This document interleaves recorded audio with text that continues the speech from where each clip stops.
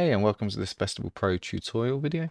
Today we're going to have a little look at setting up your system from absolute scratch. So we're actually here on our website at festivalpro.com, and if I click on Buy Now up in this top corner, we're going to be able to begin to fill in a form to set up our festival. And we can see we just put in our organization name, your details in here. If you put in your festival dates, it will actually start to allow your system to be set up completely. So I just put in these couple of bit of mandatories.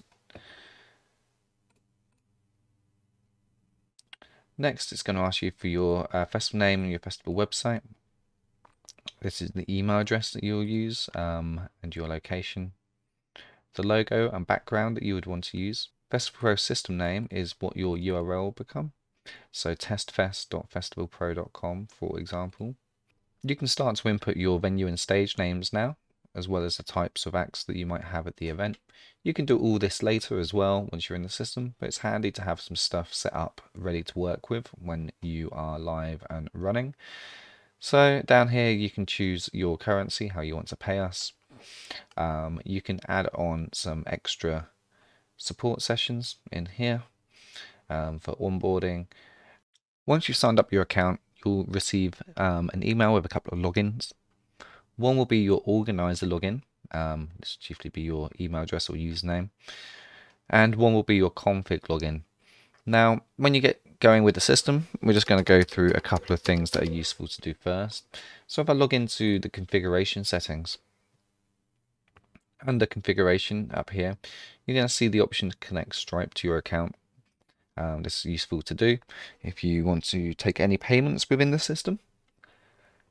You can import via CSV if you've got a bunch of data that's already out there and you want to pull that in quickly. You can do an import CSV. If we go into settings and then calendar, you can set the beginning hour, the starting time of your show. So maybe you'll have some stuff that's happening from 9 AM until maybe 3 AM. You can set the calendar intervals for the day and week. These are by default set to 15 and 60 minutes. Seems to work for the majority of people, but you can set these down to 5 minutes if you so desire. And you can also set, the days. Maybe your festival is actually running on the Wednesday and Thursday as well, or maybe you're a week-long event. And you can edit your calendar settings in here. Useful to do right at the very beginning. Another thing you might want to do while setting up your system is go into your users menu, and in here you'll be able to add new system users and set up usernames, passwords, and the level of access that they may get. And now we're done with the config login, and we can go into our organizer view.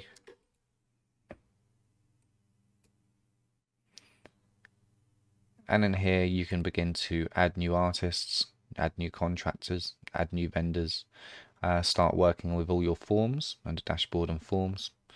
It's probably advisable as a first step if you hit the support button and the help guide. There's another few videos like this one that's just going to go through the say default workflows for artists, contractors and crew, vendors, volunteers. There's some useful information in here to get you going. And then when you feel like you've had enough of a play with the system and you're ready perhaps to do a Zoom call with us, you can book in a tutorial request and then choose a time slot for us to jump on a Zoom call and take you through the next steps.